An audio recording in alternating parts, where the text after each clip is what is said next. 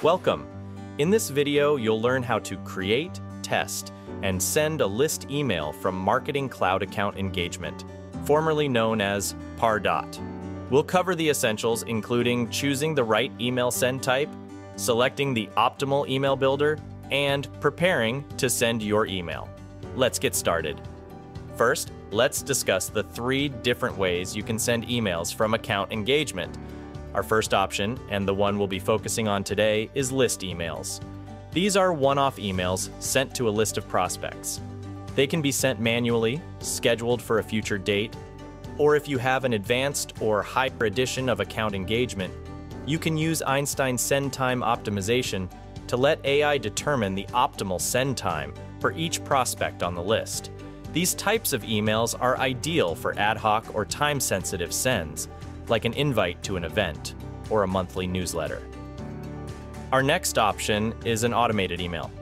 These are pre-built emails that are sent automatically when a prospect completes a specific action or meets set criteria.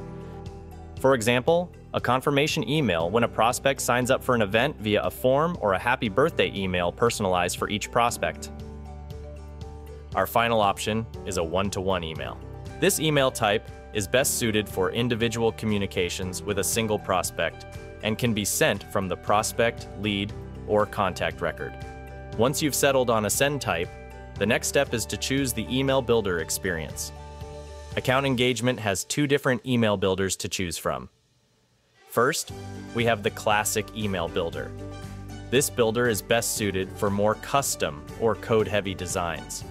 It is a what you see is what you get, or WYSIWYG builder, that also supports HTML designs. The second builder is the enhanced email builder, sometimes called the Lightning email builder. This builder is best suited for straightforward, low-code email designs. It is a drag-and-drop builder and creates automatically responsive emails. Remember, once you start building, that email can only be edited in the chosen builder going forward. It cannot be edited in the other builder experience.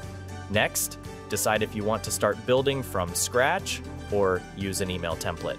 If an email is likely to be sent again, or a similar email will be needed in the future, consider creating a reusable email template to speed up the creation process. This email template can be fully built out or just a shell with your company branding.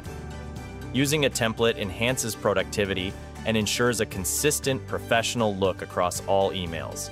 Before diving into email creation, it's essential to prepare your account. First, ensure your email sending domain and branded tracker domain are authenticated in account engagement for optimal email deliverability and prospect experience. These are the domains your prospects see as the sender of the email and in your tracked links.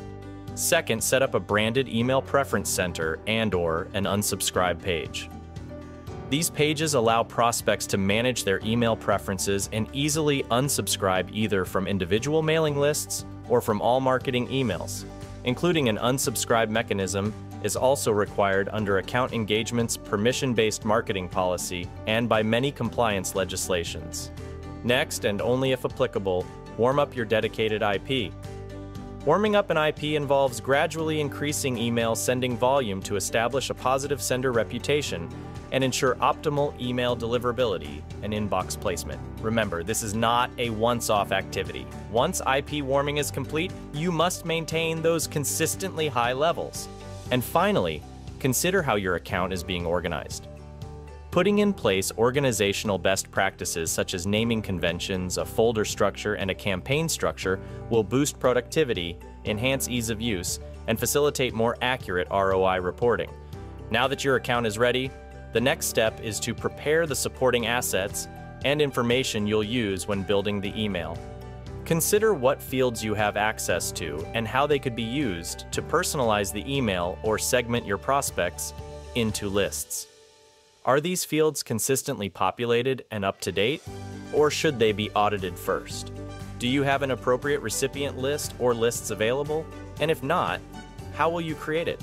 Will you require a suppression list as well? Opt for a dynamic list for a self-maintaining criteria-based list or a static list to add and remove prospects manually or using automations. Is there an existing campaign for this marketing initiative? Or do you need to create a campaign to assign this email to? Assigning a list email to a campaign enhances ROI reporting and asset management. And finally, determine if the list email is operational or marketing.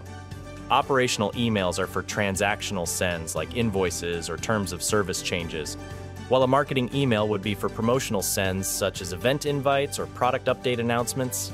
Now, let's jump into a demo to see these concepts in action by creating, testing, and sending an event invite email using the Enhanced Email Builder. First, we'll start by opening the Email Content tab and then click on New. When the pop-up appears, we give the new email content record an internal name. Because this is a common email type for our imaginary marketer, we select our pre-built email template. Then, we click Save. When the email content record loads, we click on Edit in Builder and then update and complete the email. Let's review the text to make sure it's all still up to date. That all looks good. Now let's add a personalized greeting. Click beside Hello, then click on Merge Fields and search for first name in the Recipient tab. Select it and click Insert. We already have an unsubscribe link in this email, but let's add our main email preference center link too, so prospects have the option to opt out of individual lists as well as globally. We type in Click Here to manage your email preferences, then highlight Click Here, click our hyperlink button, and paste in our HTML tag. Once we're satisfied, we click on Save and go back to the email content record. To ensure accessibility and reach, let's add a text version of the email too. We click on Edit, then review the subject line, and then click on Sync from HTML under the text body box. This will pull across the text from the HTML version. We tidy up the formatting and then click on Save. Now let's test the email to make sure we're happy with how it'll appear for prospects in their inbox. First, we test our personalization using Preview as a prospect. We click on Preview as Select a Prospect from the drop-down list and can see the first name personalization is working. Next, we click on Test and send a copy of the HTML and text version of the email to our test list to confirm the email looks good in our inbox and the tracked links are working correctly. Once we're satisfied with our tests, let's send this as a marketing email. We click on Send, then on Marketing, and Next. Then we fill in our campaign, recipient list, and sender information. We have a few primary sender options here. We can set it to be a specific email using General User or Specific User, or we can have the sender dynamically change based on the prospect using Assigned User or Account Owner. If we choose Assigned User or Account Owner, we will also have to include an alternate sender option as not all prospects will have an assigned user or account.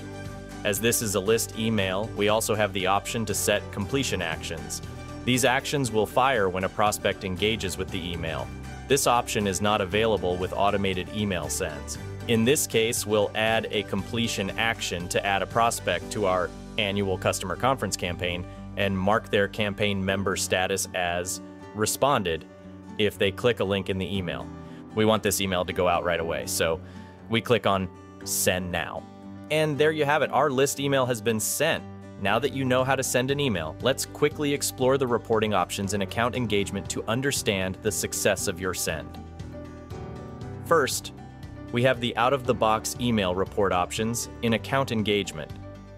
These email reports will give you a deep insight into the performance of individual emails, showing both high-level metrics and the list of prospects behind those metrics.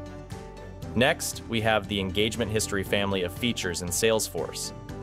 Use Engagement History to see the high-level email performance at both the email and campaign levels. With Engagement History, you have several out-of-the-box performance monitoring features and can also create custom reports. And finally, we have B2B Marketing Analytics, or B2BMA for short. This is Account Engagement's reporting app in CRM Analytics. It will allow you to dive deeper into your email data, creating advanced visualizations and comprehensive reports to optimize your email marketing strategies.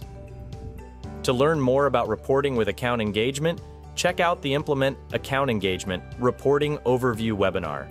You should now have a solid understanding of how to create, test, and send a list email from account engagement.